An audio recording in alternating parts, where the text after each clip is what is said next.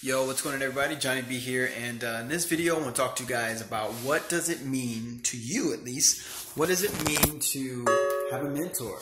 Alright, so I think it means to have a mentor, it means to build a relationship, to build a very strong, last-longing relationship, simply because it's like people always think of like mentorship like, oh, teach me, like gimme, when in reality it's more of it's just like any other relationship. There's going to be give and take on both ends, right? In order to receive, you must first give. And so what are you willing to give? What are you willing to add to the equation so that your relationship will actually last? Because there's no relationships out there that last based on just one person taking from the other.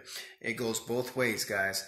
So that's kind of like my bird's eye view on it. I mean, I could dissect it a little bit more, but just for the sake of asking you guys what you think about this, let me know, man. Drop some comments down in the comment box down below, in the description box, whatever we want to call it, and love to chat with you guys.